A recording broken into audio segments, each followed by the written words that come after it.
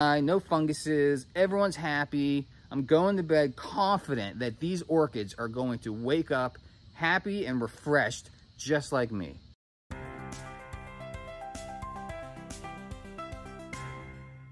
Good evening, Dave's Orchid Oasis family.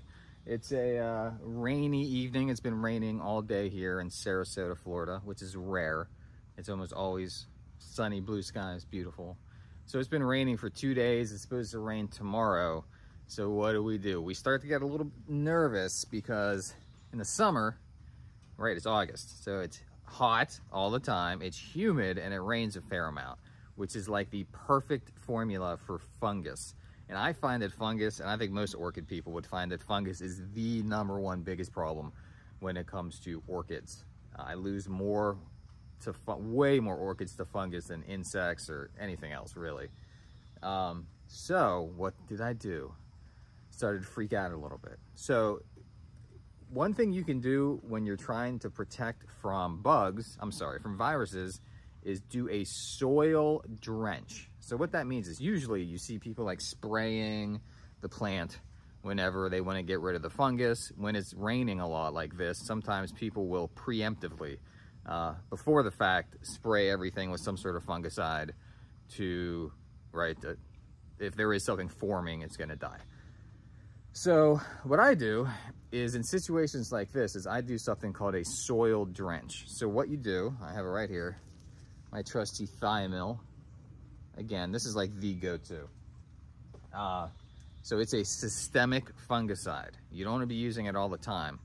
But yes, you can spray it on all the leaves. And because it's systemic, what that means is the leaves suck it into the tissue of the leaf itself. So if the fungus, it kind of dies from the inside out, right? So if the fungus gets in there, because if you put spray like bleach or Lysol or something on a leaf that has a fungus on it, it's probably not going to kill all of it. You have to get something on the inside, systemic. It sounds kind of weird, right?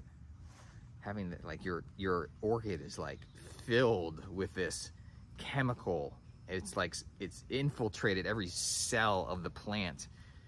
That's just how it works. I mean, this is used on every farm for decades, and this is how they keep fungus out of their stuff. So one way that I like, which I think is a good way to get around some dangers of this, because, I mean, orchids don't like being sprayed. Their leaves and their buds and their flowers are very sensitive. So what you do is something called a soil drench. All that means is I mixed up like 10 gallons of water. I'll show it to you another time, but I have this thing that will, pour the water out. It's like a sprayer, but a heavy duty, like fast, big volume sprayer. So I put the appropriate amount of powder in there and then what I did was I went around and I would get my orchid here and I'd go shh, and I'd pour it in the mix, and so I'm drenching it, right? So I'm putting a bunch in there until it starts dripping out the bottom. So the soil is literally drenched with the Thiomyl. Now, why do we do this? It's just as effective as spraying it on the leaves, because what happens is the roots suck up the Thiomyl, and since it's systemic, it travels up through the leaves and the flower. And it sounds crazy, but if you have a fungus on a flower and you put a systemic fungicide on the root, it could kill the fungus on the flower, right? It goes up into the whole plant. So I think it's a cool way of doing it. I think it's low risk. You can't really do it on the mounted stuff, but anything, like if you look here, all of these, like on this table over here, as you can see, everything is in pots. So all of those got drenched, just the soil. I didn't get right? Because if you look at some of this stuff, like if you can see, you can see it. The fungus on this here, and how it's killing the leaves. By pouring the stuff in the pot, it cures this up here. It's crazy. It doesn't make any sense. But that's just how it works. That's just how it works. So I've been drenching my soil today because of the weather. It is still wet and muggy and drizzly and crummy. It's actually really good lighting. good lighting for shooting a video. This like evening light. It's a good time for photography. Okay, look at what I got here, which I'm pretty excited about. You see that up there? It's a fan. Look at this. Oh, because it's been raining, it's short-circuited. That's not good. Oh! How cool is that? So what am I gonna do with that? I'm so psyched about that. That's a big deal. So that is like, if you look at the direction that it's blowing, right? That's like the crux of the collection. So there's gonna be not 24/7, but close of this. That's like an industrial fan.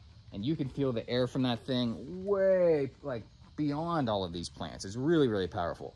So there's gonna be this constant breeze going through the orchid collection, which the longer I do this and the more I read about it, airflow is a big, big, big deal. Big deal. Greenhouses really struggle with it because it's enclosed. Airflow is a big deal.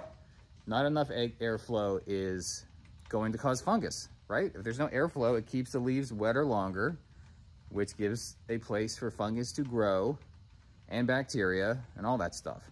So I'm gonna have this air blowing through here all the time. I mean, it's so wet right now, there's nothing I can do, right? I mean, it doesn't matter if I have it on or not, this stuff's gonna stay wet. Another interesting thing is whenever you hear about people saying that you should water your roots like thoroughly, like enough, well, we can kind of see a good example here. Do you see how this guy is like green? Oh my goodness, look at the size of this thing. So you see how this is like green, like with some white spots on it? That is where you want to be. Look at this thing. I mean, this has got to be some sort of world record holder.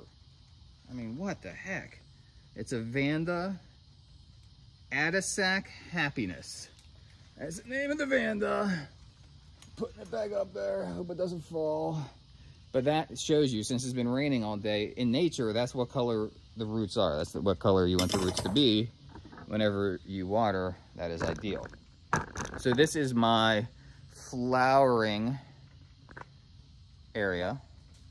As you can see, there's a lot of stuff flowering.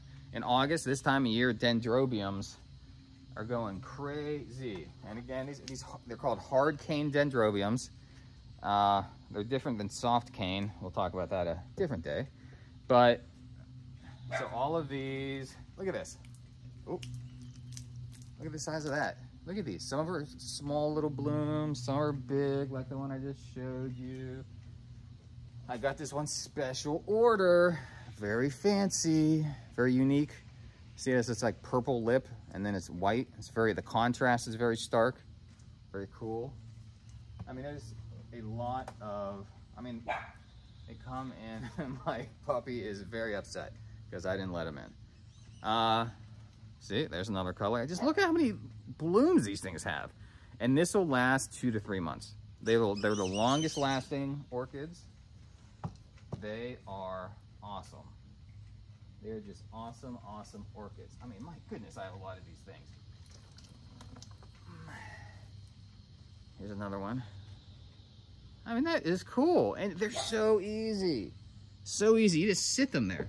For my friends that don't want to deal with orchids at all, I tell them take a hard cane dendrobium, stick it outside, like under like a tree or under a screen, and then just let nature rain on it. And you're going to get flowers. The only thing to be careful of is they are super, super annoyed by cold. So if it gets to be in like the 30s, they're done.